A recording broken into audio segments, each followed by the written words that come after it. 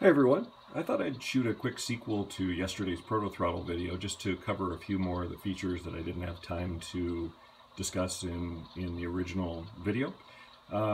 First of all, I wanted to mention a neat configuration option with the reverser. The ProtoThrottle defaults so that the reverser is set relative to the direction of travel on the layout. So right means you are always moving to the right, and left means you are always moving to the left.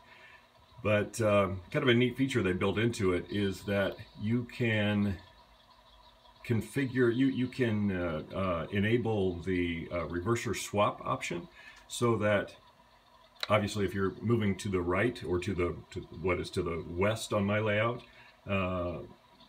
you will still have the reverser to the right if you have a west-facing locomotive. If you are moving east to the left on my layout and you have an east-facing locomotive, such as this SD38-2, the blue unit there, you can enable the reverser swap so that you would still set it relative to the position of the engineer in the cab, or the view of that engineer rather than the view from the layout as a whole. So if you're the engineer in this east-facing unit, you would want right to still be forward, and you would enable reverser swap so that would be the case. When you got to the end of your run and you were turning back toward Council Bluffs, moving back west again in the second unit, then you would disable reverser swap, and from your position relative to your position in the cab of that west-facing unit, you would that would still have the reverser to the right. So some neat options there, some neat configurability. Personally, I prefer the default, so that the reverser is always set according to your direction of movement as you view the layout. But definitely some neat options there for those who prefer the more prototypical view of operating as if you're actually in the locomotive cab. The other thing I wanted to mention is with the brake feature here. You have a couple of options with regard to the effectiveness and the use of the brake.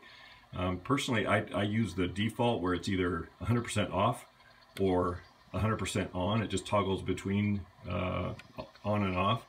But you also have the ability, given the work that's been available from the major decoder manufacturers allowing for a variable brake, you have the ability to set the brake's effectiveness based on where you are within the arc of the brake lever. So at a quarter turn, half turn, 3/4 turn, the brake becomes more effective.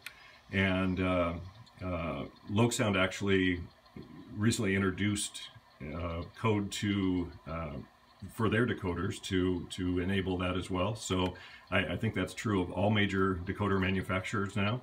And ISE has programmed the ProtoThrottle to support that. So I think that's a really neat option. Personally, I don't use the brake all that much, even with fairly high momentum on the layout. My momentum is set to 230 out of 255, and but even with that, I find that it's fairly easy to operate with just the throttle and to kind of ease down on joints and so on without too much trouble. And I'll give you a little example of both here, both with and without the brake, and give you a feel for what that's like.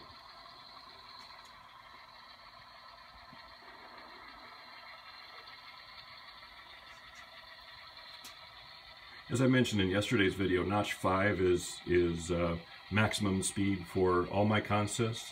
For the yard consists, notch 5 equates to about 8 miles an hour. So we'll get up to that speed, kill the throttle, enable the brake, and as you can see, that brings you to a pretty effective stop. change the reverser, knock off the brake. We'll throw our turnout for track 11, which brings us up to a joint with a cut of covered hoppers here.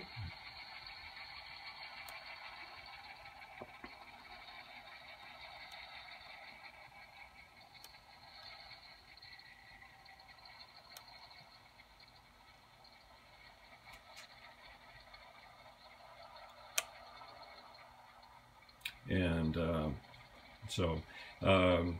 anyway, that's our that's my video for today. I hope this has shed some more light on some of the great features in the ProtoThrottle. I just can't say enough good things about the work that ISE has done on this throttle, and the possibilities that this opens up for operations. It's just been a huge game changer for me. I love the ability not only that you have a prototype style control stand in the palm of your hand, but that you can now think in terms of the prototype when discussing your throttle settings. You're no longer having to mention throttle settings in relation to your position on a dial, but you can actually speak and think in terms of notches, the way prototype engineers do. So I just think it's a huge advancement for our hobby, and I hope you'll all check out the ProtoThrottle, and I think you'll be just as excited about what ISE has done here. Thanks very much for watching.